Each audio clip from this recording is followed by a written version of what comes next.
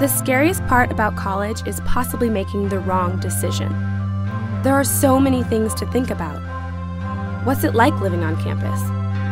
Can I handle college-level classes? Is this the right school for me?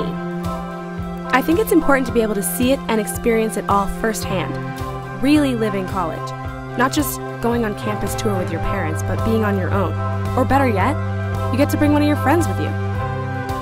In this program, you're going to meet people from all over figuring out the exact same things.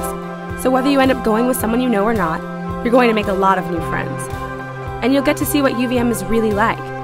You're on campus, you're in a classroom, you can really experience it for yourself.